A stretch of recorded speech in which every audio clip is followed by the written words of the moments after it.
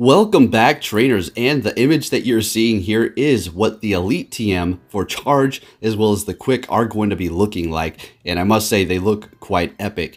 So we are not going to actually be able to obtain this until May 1st, when Season 1 does end. Now Niantic could throw us a secret surprise and give us a quick Elite TM at the end of the preseason, but who knows what's actually going to happen. We're going to be going into depth on the current Legacy Pokemon that I do have and things that you may want to possibly wait for or use your Elite TM on immediately. But I'm going to honestly urge you to possibly hold off on using this, although there are a few solid picks that you can go with right away when you do receive it on May 1st. But that's still a little ways out.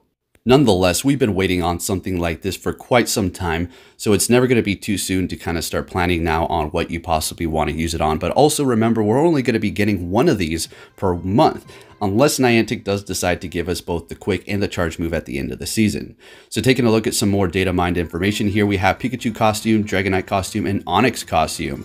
So this is very interesting, and these can be quite amazing, but let's just speculate here for a moment. So I did make this image with Dragonite with his kind of delivery bag, which would be absolutely amazing for us to receive. This is expectations. Reality is probably going to look like this, folks. Unfortunately, the Dunce hat, party hat for everything, right? All right.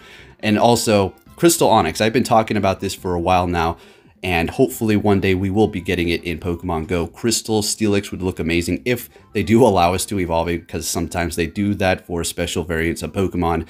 But this is expectations. Reality, folks, is probably going to look like this. Now, I'm just being a little bit silly here, but in all jokes aside, I suppose this is kind of really our reality with Niantic.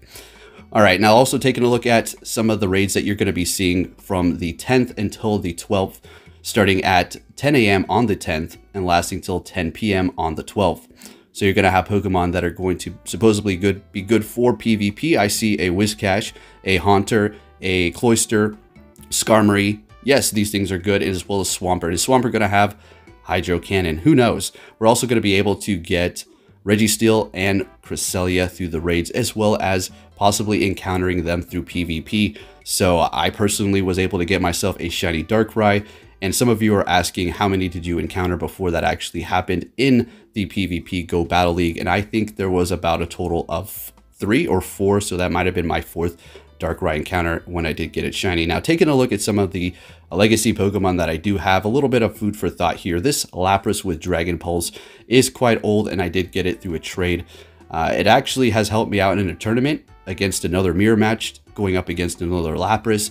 Unfortunately, it does have water guns, so possibly I may want to use a Elite TM for the Quick move on that one. And then my probably most prized possession here, I wouldn't say my favorite, but probably one of my most valuable Pokemon. And that is going to be my 100% IV double legacy Dugong with Ice Shards and Icy Wind. Icy Wind being extremely good with its newly added debuff onto the opponent. So it is pretty nice. As far as an open meta, it can perform good, but it's going to be even better for specific cups. But unfortunately, the Silph Arena did ban this in the prior tournament that we did have.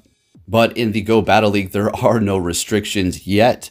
So this may be a good addition to your team if you're looking to do that. 100% IV, not the best IVs for PvP, but hey, it is still quite amazing. And then I do have this Hypno here with Psyshock. So they did bring back the Shadow Ball as that legacy that it did have for everybody to actually TM into if you so choose to with your Hypnos. But currently it still does have a legacy, and that is going to be Psyshock. Actually pretty decent. Actually also considering powering this up for the Ultra League. And then I do have a Fury Cutter Nidoking. Now you're going to be able to consider this, folks. TMing your shiny Pokemon to have legacy moves, because that's going to be a reality that we're going to be able to see. Not only that, but different combinations with your Shadow Pokemon community days. This is going to get absolutely insane. I can't wait for it. I've discussed this a few times on my channel, like the Zapdos with a Thundershock and also a Shadow form as well. So that's going to be quite amazing, as the Thundershock was going to be an exclusive raid day move. And then taking a look at some of the Pokemon that are going to be solid. Right away, I'm going to tell you Mewtwo is going to be able to have Shadow Ball and Psystrike. You're going to be able to TM your Shadow Ball Mewtwo's if they have a secondary move like this one here and receive Psy Strike. And if you have a Psy Strike, you will be able to get Shadow Ball. So that is going to be absolutely amazing and definitely a solid one. A few other Pokemon that you probably already have powered up or considering powering up, but you haven't because you don't want to miss out on an exclusive move. Well, they have alleviated that problem. So the only downfall to powering up a bunch of these legendaries and then they get their exclusive move and you're going to have to use your Elite TM is the fact that you're only getting one of these per month. So 12 a year, unless we have some sort of special event. Don't know how they're going to implement the quick move. Maybe we'll get it alongside the charge one. We'll just see how that works out. But the Alga is also going to be a good Pokemon for you to power up if you are looking into actually using it in the Go Battle League or for raids. Rayquaza is going to be another solid Pokemon for sure. As you can see, I basically have a full team here, including a shiny. And taking a look at Lugia, which is going to be getting Aeroblast, the numbers are not quite in yet as to how good it is going to be performing, although it was found in the data as far as the name is concerned. So that is going to be another Pokemon you may want to use it on if you're considering you have a shiny, lucky, maxed out or something like that, right? We also have the Mewtwo armored form that I did power up before it did receive its exclusive move, so I may want to do that. And then you also have Mew. This Pokemon has a vast move pool, so picking the specific move that you do want if you're deciding to use this in PvP is going to be something really nice. I did decide to just use 2 Charge TMs just for fun, and I landed on Rock Slide. I'm not concerned what it has. As you can see, plenty of Charge TMs. And then I also have this 100 Palkia that I was afraid to actually power up, but I actually went ahead and powered it up a little bit. I don't want to invest rare candies. I'll wait for it to return, but that's another Pokemon that can get an exclusive move that you can use this on. And then I do have 2 Darkrai's powered up. Both of them are going to be a 15-15 and a 14, and then that shiny is a 15-15 and I do believe 11 or a 10, so quite nice. I could also use it on that. And then I have my Great League Lugia here with Hydro Pump and Sky Attack. Depending upon how good Aeroblast is, I probably might use it on this if Lugia does become viable. It already is pretty good, right, in the Master League and in the Ultra League, every league. But, you know, there's things that can shut it down, just like anything else. So another Pokemon there I might consider using it on. There was my Zapdos, one of the shinies, but it didn't have Thundershock.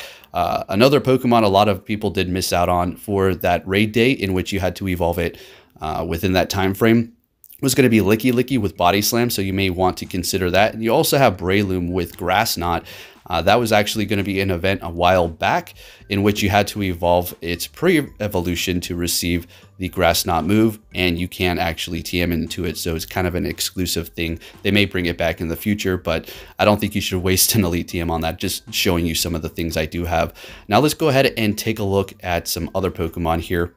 I do have a few of these Pidgeots. Only one of them is going to be Legacy. I do believe it is going to be not Air Slash. It's definitely Wing Attack. Okay. But unfortunately, it is going to be over the Great League. But I do have a shiny that I could possibly use it on. I may consider using a quick Elite TM on this, but just running through ideas yet again. And then taking a look at the starters here. Of course, a lot of them are going to be fantastic, including Venusaur with Frenzy Plant and Charizard with Blast Burn. Blastoise is amazing in the Ultra League if you do have one completely maxed out. But something I don't urge you to do is TMing an exclusive move with the Elite TM on starter Pokemon that are not 100s. If you have a 100 that you already have all the way evolved up, then you may want to do that. Also Muck with Lick. I don't personally have that myself though. Ninetales with Flamethrower. There's quite a few decent options out there, but again, this is not something I would personally want to go for the Flamethrower on the Ninetales, but just throwing out ideas. Now, I do have a 100% IV Venusaur that I did get in a raid, which is quite amazing, as well as a Charizard here. So unfortunately, they do not have the exclusive moves. So one day, once I'm stacked up on these, perhaps I may consider doing this and TMing them over to their exclusive moves. So another idea, just throwing it out there. But anyways, this is going to be quite exciting, folks. The Elite TM is a big deal, honestly, because it is going to be able to help us just TM away into our exclusive moves for the legendaries. Anyways, if you did enjoy this video, please give it a big thumbs up, and I'll be catching you all next time. Take care.